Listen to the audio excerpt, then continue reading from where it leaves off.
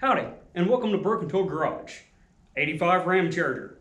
Got the Slant 6 out. Got the cylinder head off. So this week we're going to be going over tearing the cylinder head down, doing an analysis on it.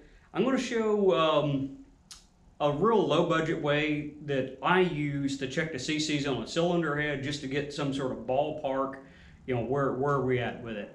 So the head will need to be decked, the block's going to need to be decked. Question is, how much do I need to deck it? Well, I'm going to have to know how far down the piston is in the hole and what my cylinder head CCs look like, right, to answer that question.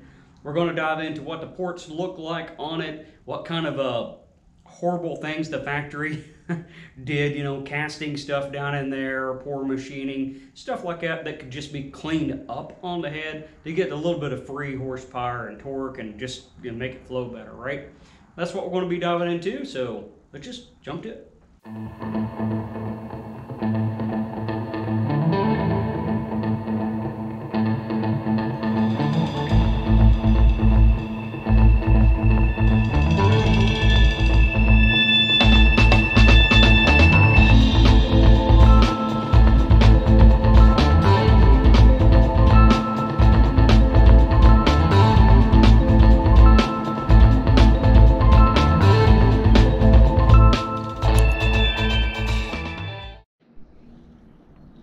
Okay, let's take a peek at the cylinder head. You see I got some stuff out over here. Got my lights going, and hopefully we can see down in here pretty good. We're just going to look at what it looks like down inside the ports. Or on the bowl side, there's some glaring issues. Now, what I'm going to do on this head, I'm not going to do what you'd really call cylinder head porting. What I like to call it is cleanup, because porting that's way more in depth than I know how to do. But we're going to look at some areas here. So let's look right here first.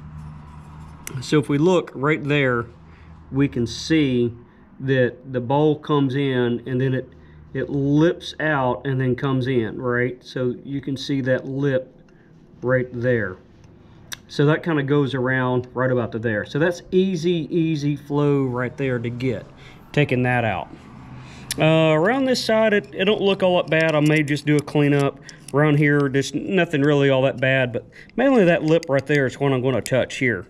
Now, if we look down into the bowl, by the valve guide, we have this casting where they just spot-faced it right here. That can be radiused out and just smoothed out right there. That sharp edge, and it's coming and just put a radius on this. Now, porting, you would actually go in and shape this. I don't know how to do that correctly, so I'm not going to mess with it. I'm just going to clean it up, maybe do a texture on here, and that's it. Leave it alone. There's like some stuff down in here, just casting gunk. I'll take that out. No need to have that in there. So we kind of see the same thing on the exhaust port over here. Just needs a little bit of a radius. Looks a little better. Like I said, I'm not going to reshape it, but it still has that same lip coming around. All right, let me set you right there. So if we look right, you can probably see now all these sharp edges, multiple angles and stuff in there. There's a lip right in there, double lip in there. So this is what I'm going to smooth out. I'm not going to hog anything out or make it bigger or reshape. Just simply get rid of all the stuff that don't need to be in there. See, there's another lip right there. So if we look at that, I'll get my tool. It's actually coming around and it bulges out, and then we come back in. So it comes out and then comes back around. So that can be radiused out and blended with the seat right there, which is kind of dirty. Needs to be. Let's see if we can. Oh yeah, that smudged it real good. So we can see the edge where the valve was right there. So this whole area can be blended all the way around, pretty much all the way around through here. That can be blended in, especially in this area. There's a lot. It's probably an 1/8 inch right there of just crud. Not crud, but just cast iron. So that's kind of what I'm going to do there. The chamber, if we look at the chamber we can see where the ring seal is from the head, and it comes right up to the edge, except for around in here. So there's not much I can do as far as, I can do a slight radius in there, but I'm going to go into sealing really fast if I do that.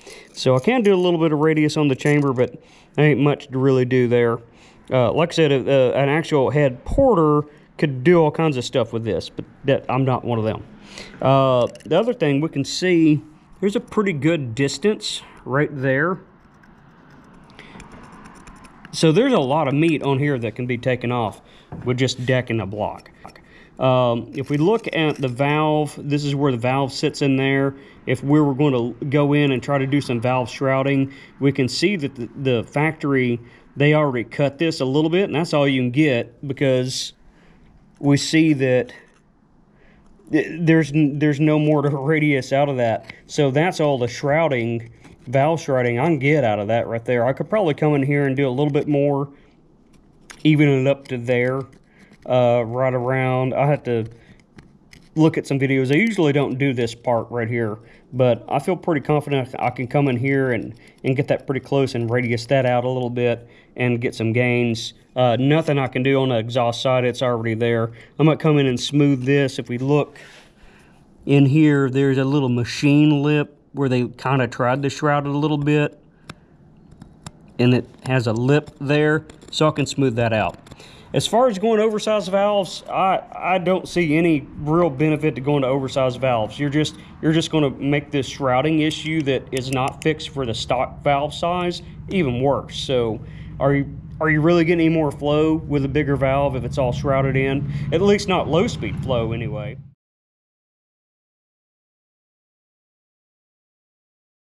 So I'm getting ready. I have the head set up, got my level out.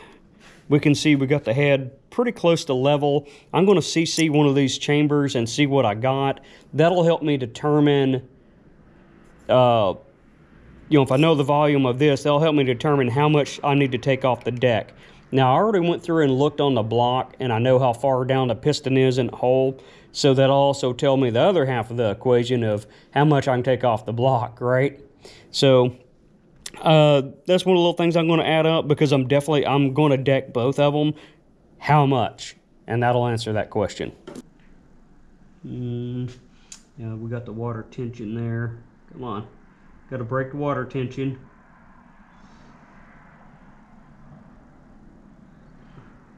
Surface tension. All right, so we need just a little bit more.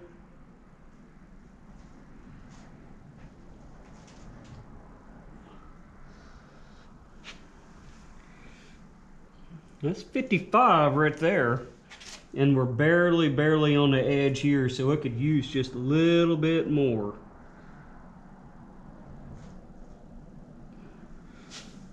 Looking at it, checking my level.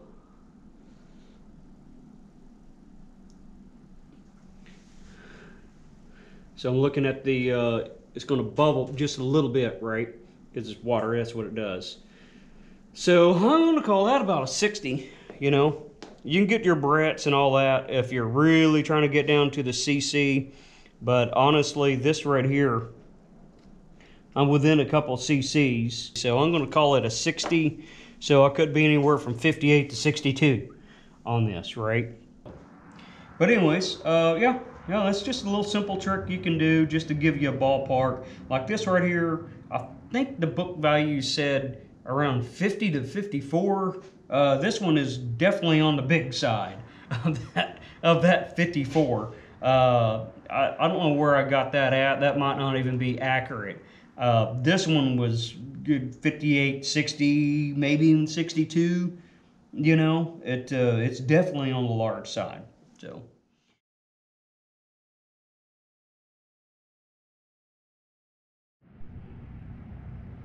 Okay, going to check the valve guides. Nothing groundbreaking here, just something basic. It's got a little bit of oil. I coat it right quick. Put it in there, and what I'll do, I'll put my, still got a little bit of oil on my finger. I'll put it over the valve guide over there so it seals. See all that I mean, I'm pulling it fairly good and it pulls it back in. That's what you want to see. The other thing I like to do is just kind of see how much slop's in there. There should be a little bit because it, you know, it rides up in there and it needs a little bit of oil coating. So especially get it right up there, right where it's going to be in the lift range. I don't feel hardly any slop in there. So that's what I like to see. So that valve, even though it's 1977, is still good. Now my exhaust valve over here, I'm already looking at the little indent in there. I don't know if that's a machined indent. I'll have to clean that up to find out. So we're going to do a little bit of oil on that. Same thing. Put in the exhaust guide. Get it in there. And it's not really doing that at all. I can just pull it. Has a little bit of resistance. When I put it in there, definitely a lot more slop in it. The other thing I've done is down into the port, I took my scribe, and when I put it in there, you can see of course where the valve goes in, and I marked it. So that's right about, where'd my mark go? Right there is where that butts up to the guide. So all this right here is actually in the guide up in there. So I'm going to clean this up. I don't think it's supposed to look like that, but I'll clean it up and see what we got right there. But I may need to replace this. The other thing I'm looking at is, don't look like it had a good seal. Seal that's not clean in there. That's just all carboned up right where it's supposed to seal. So we look at the intake and you can see it still has shiny on there. Of course, you know, it's crudded up because it needs to be cleaned good. I might not have cleaned it real good when I did it the first time, you know. But we're going to fix that. So that's just kind of how you test right there. So this one was good. This one, not so much. So I'm probably going to be replacing those. I was going to take it to the machine shop, but honestly, they're going to do the same thing. They're not going to put any measurement device or anything on there. They're going to just do that, pretty much.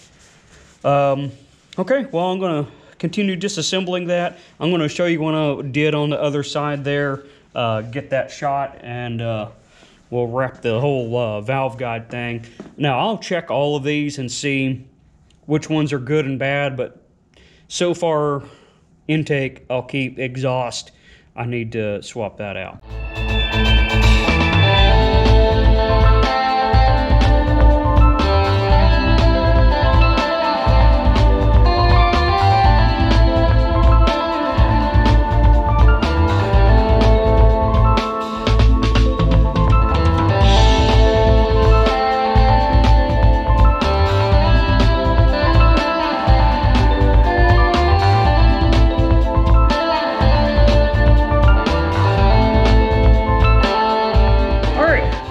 The valves, they're all out.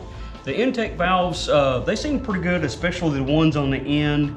And as I got in a little further, they got a little worse. But I think those are going to do pretty good on those. Exhaust, they're not good. They're not good. So I got to come up with a plan for that. I'll ask them kind of how they want to go about it. If they want to just put a whole new guide in there, or if they want to line the guides. That'll be up to them what they want to do. So that'll tell me kind of where I want to go, what valve stem size. I could probably feasibly go one size smaller, so I think that's 3/8, so it'd be 5/16, and the next size down is like a 8mm. I think that's how that goes. No, it might be a 32nd. That's what it might be. So it might be, let's see, a 3/8 would be, let's see here, 12 32nd. So 11 32nd would be one size down, and the 5/16, 8mm, like the same size if I got my math right there. Because 1/16 of an inch is quite a bit. But anyways, yeah, I'll see what they say, and then that'll help me determine which exhaust valve I want. Again, I'm not going to go any bigger just because I had a exhaust valve in there, and I was playing around with a 1/4 inch shank, and I might show this one where I do the heads and start doing a little porting in there, and there's no room in there to go bigger valve. There's not enough room in this chamber the way they have it set up for the valves they got as far as, you know, a shrouding and your low lift flow standpoint. Yeah, so I definitely don't want to go any bigger. So I had some ideas on there for the 8mm. The 11/32 is just a Chevy valve, so, but that's, the exhaust is like a 1.36 or something like that size, so it might be a little hard to find that one in the length that I need. But that's what I'm going to research, and then I'll play around with it, and I have my head so I can mock it up. I got my stock springs and everything, so I can mock up whatever I want in there, the retainers, locks, and all that. And then that'll tell me what my spring height is, and then I can go from there. I can always mill in a little bit if I don't have enough spring height, I can mill it in. But if it's too long of a valve, then you got to shim it, and things get a little not quite nice once you start adding too much shim. So, well, that's what I got to research there, and I'm just going to go on to the next step of cleaning up valves, start to clean up the head, get with the machine shop, do my research on there.